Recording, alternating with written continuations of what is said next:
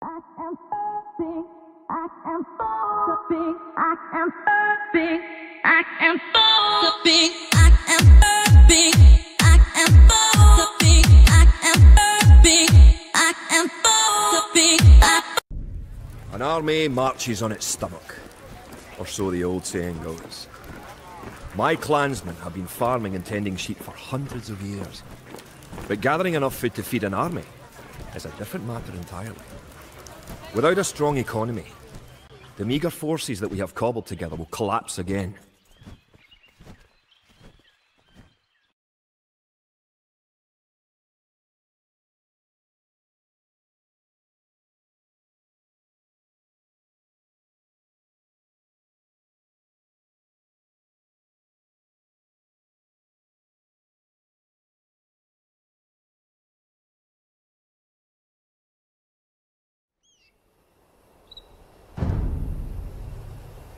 To support the Scottish Army, you will need to build up your stockpile of resources. To win, gather 50 food, 50 wood and 50 gold.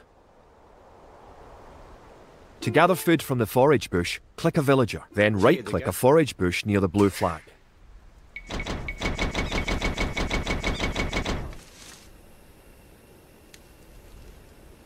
The villager will continue working for you, carrying the food to the town centre.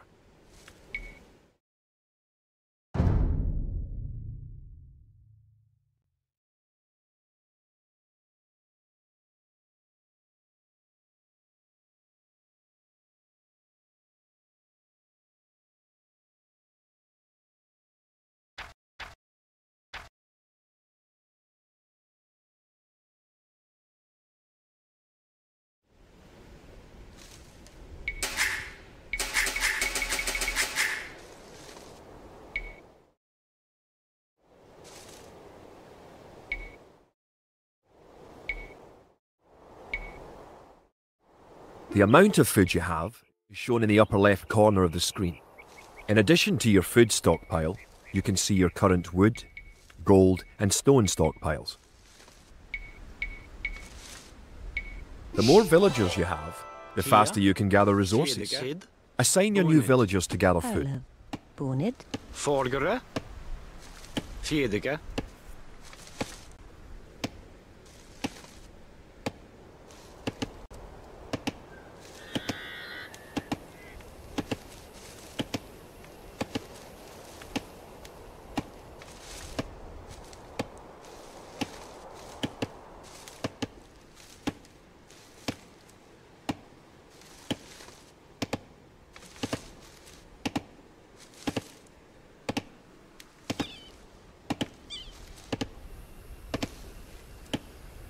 Great.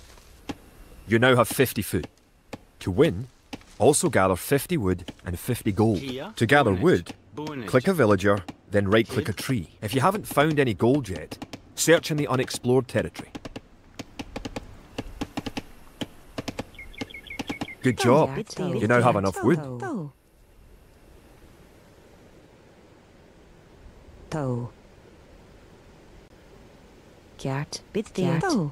Good. You found some gold.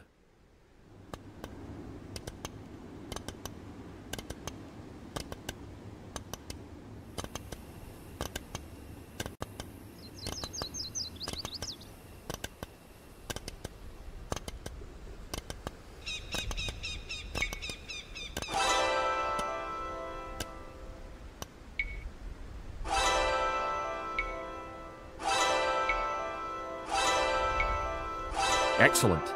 You now have enough gold. You're well on your way to making a city.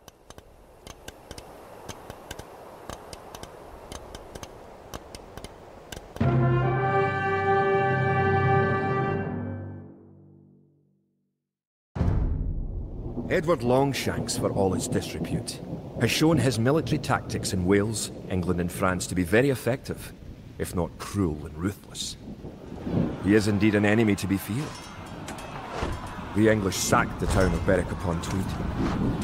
With that I could call it a battle, but it was truly more of a massacre. Unless we organise our army, there will be more massacres to follow. I pray that we can be ready when Longshanks comes.